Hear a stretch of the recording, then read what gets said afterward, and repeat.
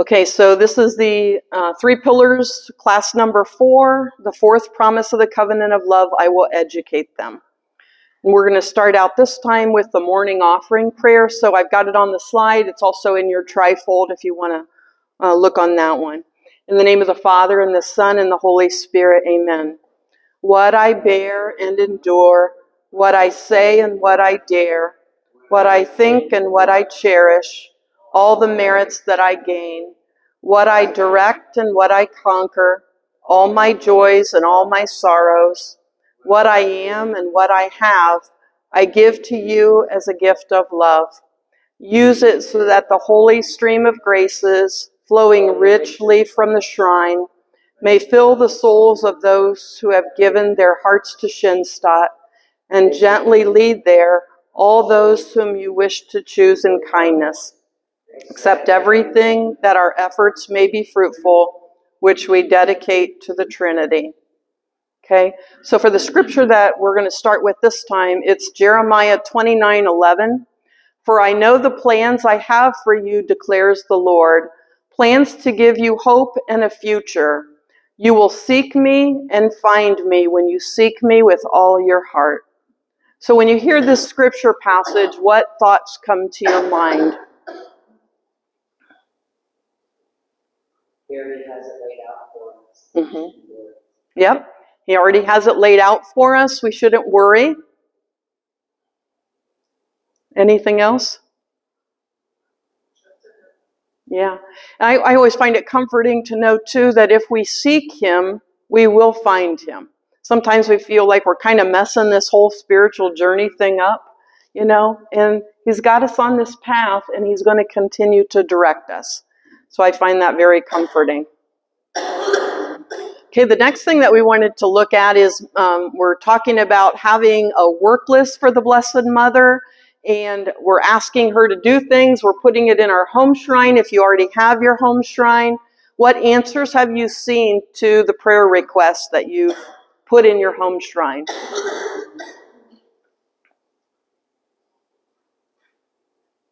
Anybody want to share one? Mm-hmm. Okay, so her son had an injury and they put the request in the home shrine and it healed really quickly. All right.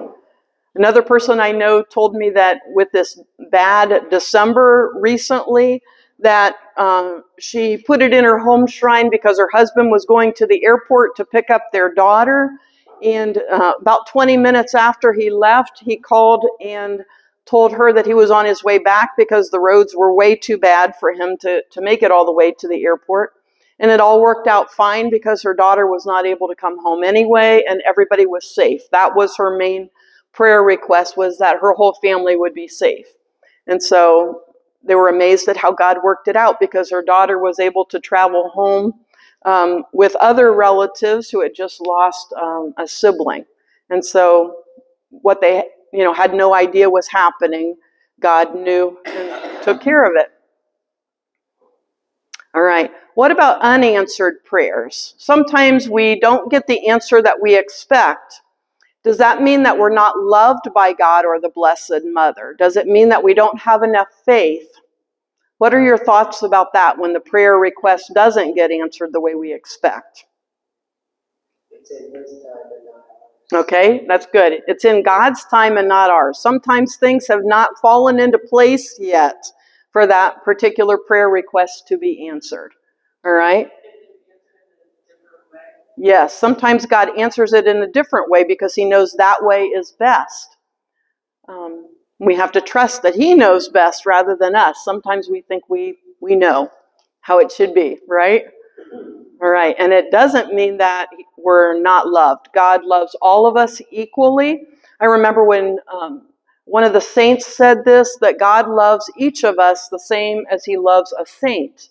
So when I think about how much he loved Mother Teresa and how good she was and everything, and to know that he loves me just as much as her, it's like, wow, that's amazing. All right, so tonight we're going to learn about how the Blessed Mother plans to educate us. So after you graduated from high school and CCD classes or Catholic school, How have you continued to learn in any way about your faith? Like, what are the normal ways that you feel like you've learned more about your faith? Going on retreat. Going on retreats, okay. Homilies at church, yep.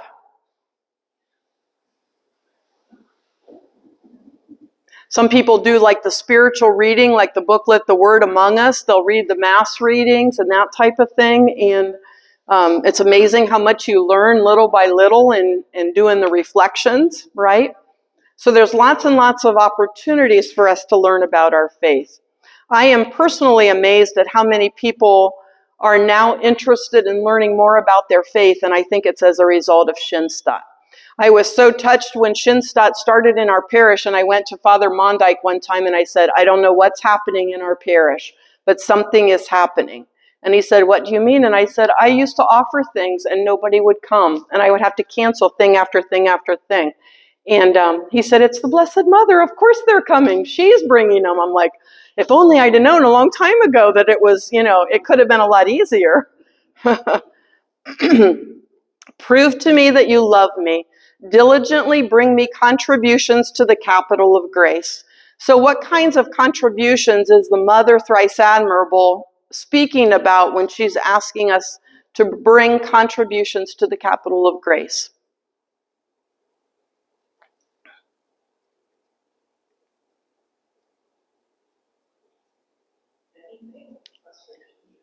Yes, yes. Sometimes we think it has to be just all of these great things or whatever, but just the ordinary things. She wants our pains, our sufferings, our joys, everything, our challenges, we bring them all to her. And how we do that is by saying that consecration prayer at the beginning of every day. I consecrate to you my eyes, my ears, my mouth, my heart, my entire self. And some of the other Schoenstatt prayers also specifically talk about that. Mary wants to form us into the perfect image of Christ, so that when people see us, they begin to see more and more like, oh, that's how Jesus would act.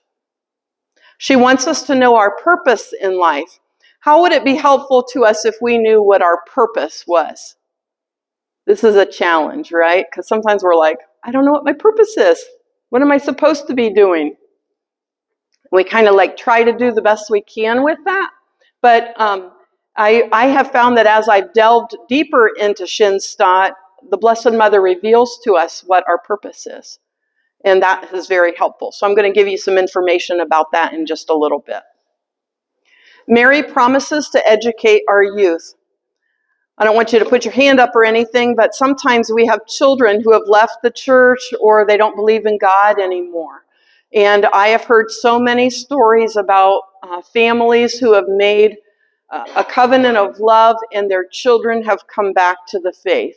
Sometimes mothers have shared stories with me, and they never, ever in their lifetime thought it would ever happen, because their child was so adamant that they didn't believe in God anymore, and they had strayed, a long way, you might say, from God. So it's amazing what the Blessed Mother does. So Schoenstatt's method of self-education contains the personal ideal, which I'm going to give you the booklet about, a special resolution, which basically means that each month you're going to try to work on a virtue.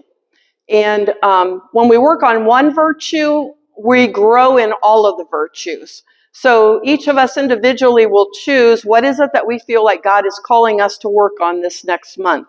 And then we do something called a spiritual daily order, and that helps us to be accountable to ourselves only, or you can also use it in confession if you choose to do that. But we go through and we look at it each day, how am I doing in that? We write specific things that we want to do to help us to grow in a virtue. So we'll do that in just a minute. By doing this, it helps us to develop the good in us and helps us to overcome our weaknesses. It provides stability and discipline, that word that we hate, right, in striving for holiness, okay? So the discipline is very important for us.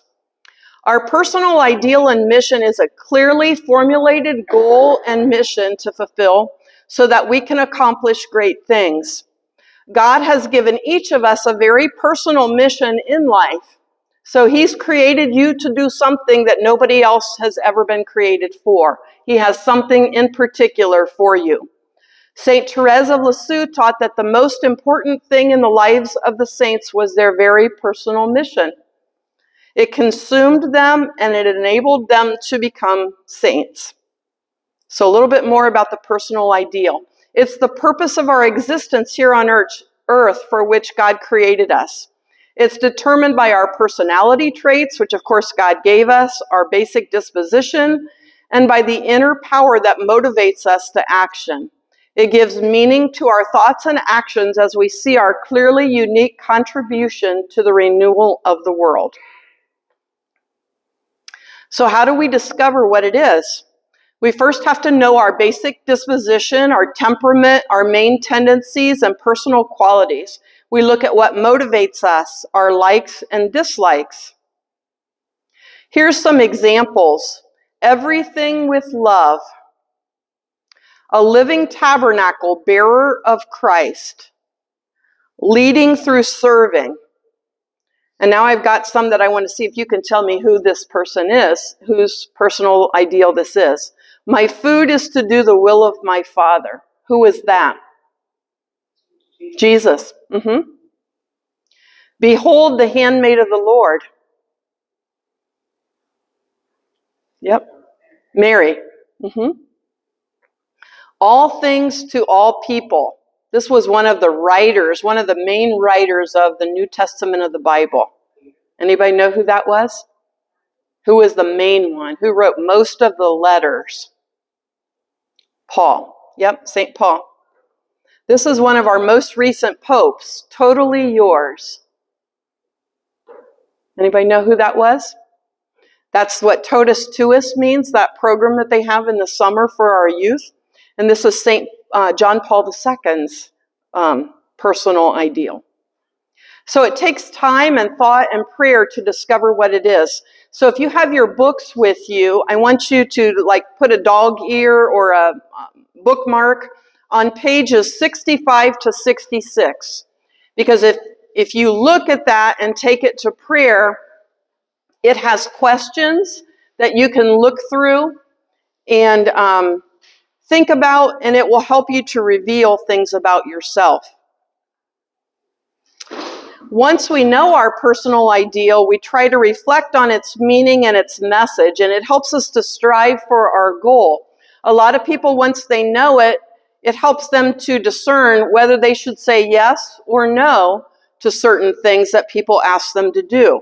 Because it's a lot easier when you know, okay, this is the way God created me. This is my main focus in life, is to do this. Then it's easy to say no to some of these other things that may be good things, but it's not what you are supposed to be doing.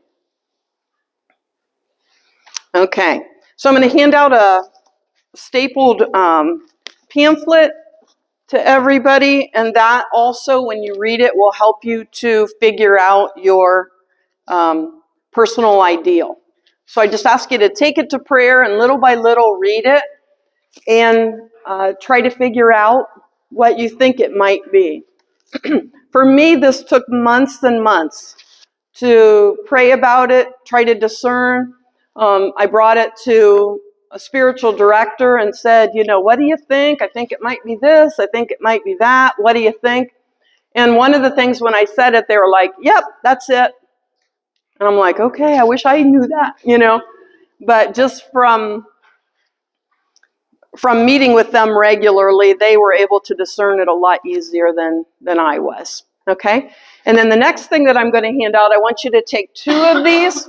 One you're going to write on, and the other one you're going to use to copy, all right?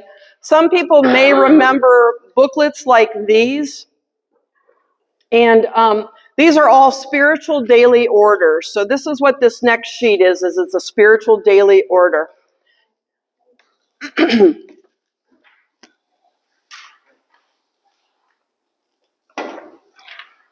soon as everybody's got that, I'll kind of explain what it is.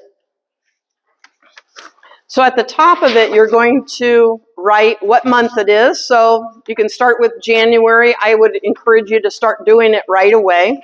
All right. Particular examination is also called special resolution. So that would be like, what virtue do I want to work on this month? Okay. So I'm going to ask you to actually, write something down there, or, jot something that you feel like God would want you to work on. All right, so we're just choosing one thing so that we can be intentional. If we try to do too many things, it's overwhelming to us. So we try to, concentrate on one thing. So an example would be like, let's say I feel like I'm selfish, okay? So the virtue that I would want to work on is the opposite of that, and that would be generosity. So I would have to decide, okay, do I want to be more generous in my time? Do I want to be more generous in my talents, like helping people to do what I feel like I know how to do? Do I want to be more generous with my money?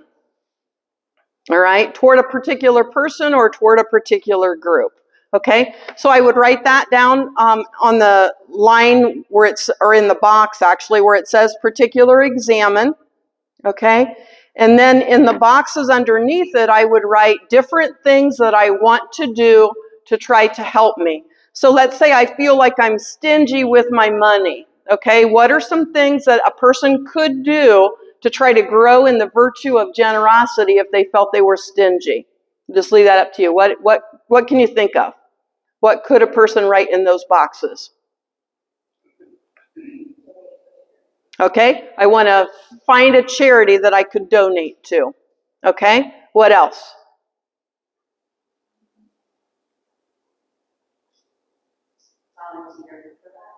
Okay. Yes, volunteering. Like if I feel like I'm stingy with my time, volunteering would be a good one. Anything else you can think of?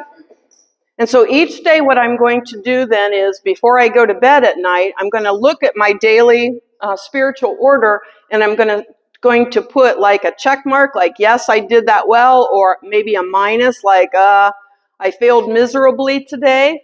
Some of the things that are on mine, I don't do every single day. Like I've got monthly confession on there to remind myself all the time I want to go to confession once a month. So a lot of days I'll have a minus, like, nope, didn't do it. But it's always that reminder every day, like, oh, this weekend fathers are going to hear, confessions before masses or whatever. So one of these weeks I'm going to go. Okay, that kind of thing. So you can put as many items on there as you want. Sometimes there's only a couple of items that I have on the list, and other times it's more. It could be things related to prayer. Like let's say I decide I want to read part of a gospel each day this month, or I want to spend 10 minutes in prayer. Let's say I'm only doing 5 now, and so I want to up it to 10, whatever it is. And when you take it to prayer and ask God, like, what is it that you want me to work on? A lot of times it's amazing how fast. It's like, oh, there's a whole bunch of things I could be doing, right? Okay. All right. So the spiritual daily order helps us to be more disciplined, have more self-control, and to keep our priorities straight. We check it once a day to see how we're making progress.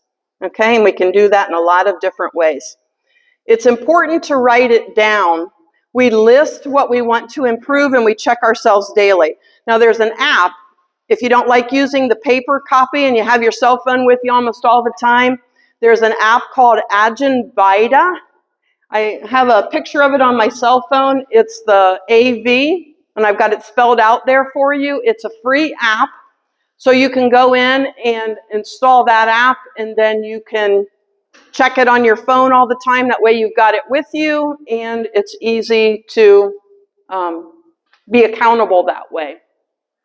Every month it deletes the things that you've got on there as far as like what you're working on and everything, so you start fresh every month.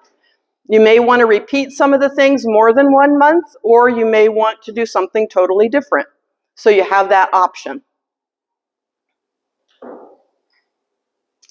This is what it looks like once you have it installed On each of these, you click on it, and then like it'll say, what do you want to do, like to improve your relationship with God? What do you want to do to improve yourself? What about, is there something with others? They list with nature, and I usually skip that one, but whichever ones apply to you, you can just click on it, and then when you click on it, it allows you to add something. And you can add multiple ones. Let's say you wanted to work on your relationship with God and you wanted to add like 4 things.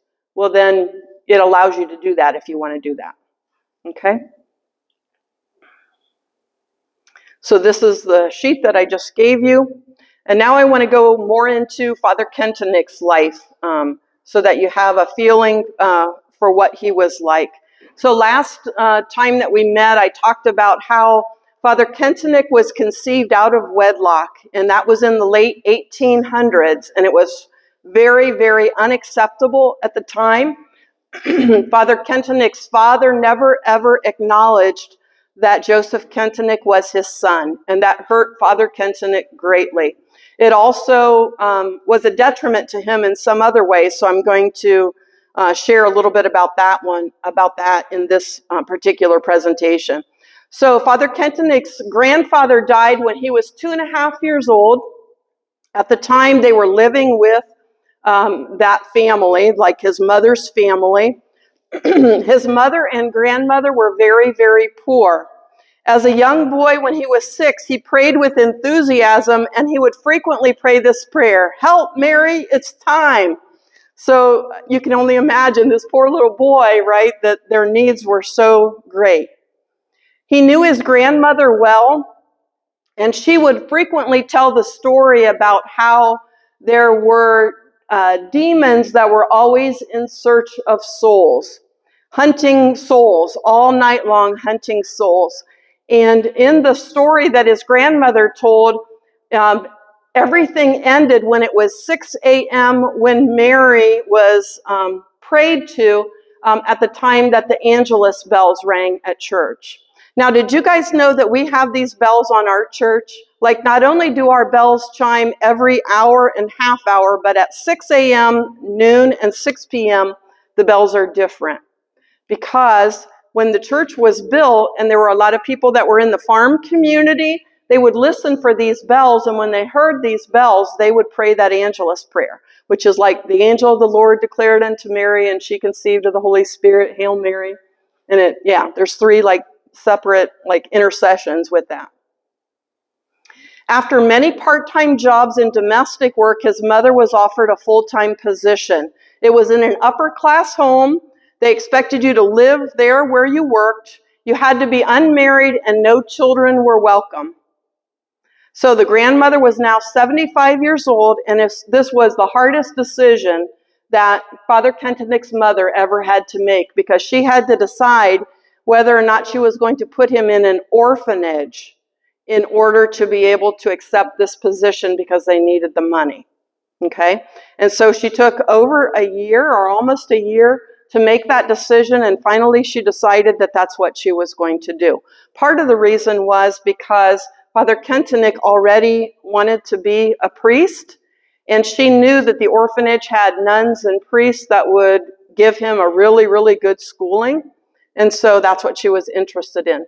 So even though the mother did bring him to the orphanage and he lived there, they stayed in close contact. So it's not like he never saw his mother again. That's not the case at all. She was in regular contact with him.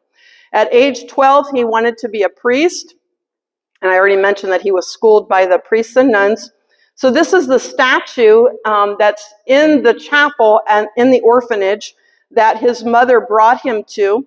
And his mother took her only prized possession, which was a gold chain with a crucifix from her first communion, and she hung it around the neck of the statue. She told the Blessed Mother that she was unable to be a mother to her child anymore, and that Mary should educate the child and be the mother and take her place as mother. The consecration took place on April the 12th of 1894, and Joseph participated in it, and he said it had a huge impact on his life. He felt that from that time on, Mary was his mother, that she was shaping him and forming him into the person that he became. This is a picture of the dorm in the orphanage that he lived in. It's a little bit, not the best picture, but kind of gives you an idea. Oops, went too far. And then this was the classroom and the outside area. His other prayer to Mary was, "Hail Mary, for the sake of your purity, keep me pure in body and soul. Open wide to me your heart and the heart of your Son. Give me souls and keep everything else for yourself." When he made his first confession, his mother shared that she had made her first confession when she was about 12 or 13 years old, and that her experience was that a priest had put a crucifix in front of her and said, "Every time you sin, you're driving a nail into Jesus." And that made such an impact on all of the children who made their first confession. She shared that story with Joseph before he made his first confession, and she said that every single time she went to confession, she would always remember that. So the idea that sin is really, really painful to Jesus. When he was 12, he made his first communion and his confirmation. And when he did, that was when he told his mother that he knew for sure he wanted to be a priest. His mother responded at the time, "Boy, we have to pray very, very, very much." So the reason for that was because under canon law, if you were an illegitimate child, you could not be ordained as a diocesan priest. So does everybody know what a diocesan priest is? That's what all of our priests in our cluster are all diocesan priests. That means that the man who they take a vow of obedience to is the bishop. They know that they're only going to be serving the church within that diocese. And so he was not allowed to be a diocesan priest, which is what his heart, told him he wanted to do, right? So the only way that he could become a priest was if he decided to become a religious order priest. When you do that, then you can be sent wherever the religious order is. Like, for instance, I have two uncles who are priests that are precious blood priests. They've been to Florida and South America, Colorado, California, all over. Wherever they would be called is where they would have to go. Okay? So Joseph did not feel like he was supposed to be a religious order priest, and his mother was wrestling with, what do I do now? So she wondered if she should go back to Joseph's father after all that time and beg him to marry her. Can you imagine how hard that would be as a woman if he decided that he didn't want to acknowledge this was even his child and to have to do that? But she talked to the parish priest about it, and he said no, she should not do it. But he was aware that there was a young community that was just in Germany called the Palatines, and he suggested that Father Kentenich would join that order, and he did. So his illegitimate background was a source of with the lack of a biological father, was a source of great suffering for him until he died. He himself describes that this was a very heavy cross that he had to carry. As a 16-year-old, he wrote this poem, "Homeless, abandoned and lonely, I wander the world. My father rejects me. Nowhere is home. Plucked by harsh hand from a mother's love, a cold world rejects me. I'm lost in the crowd. I see peace all around me. They speak with great cheer, praising their parents. I weep and walk out. My heart is quite frozen, for no one loves me. I wait and keep watch. Will no one love me?" So he knew that his mother and grandmother loved him and stuff, but that rejection from his father was so significant in his life. We're almost done with this presentation, so just a couple more slides here. Father Kentenich had a great love of the Trinity. He mentioned several times that he was painfully aware that people are unaware of the presence of God in their lives, and they don't realize that God is a strong, loving, and merciful Father. So I just bring that out just to help us to get to know him a little bit better. And he also said, in every situation in life, learn to give a joyful yes. trusting that, this is what God wants to happen. Okay, and we'll close with the consecration prayer. In the name of the Father, and the Son, and the Holy Spirit, amen. My Queen, my Mother, I give myself entirely to you, and to show my devotion to you, I consecrate to you this day my eyes, my ears, my mouth, my heart, my entire self without reserve. As I am your own, my good Mother, guard me and defend me as your property and possession. Amen. In the name of the Father, and the Son, and the Holy Spirit. Amen.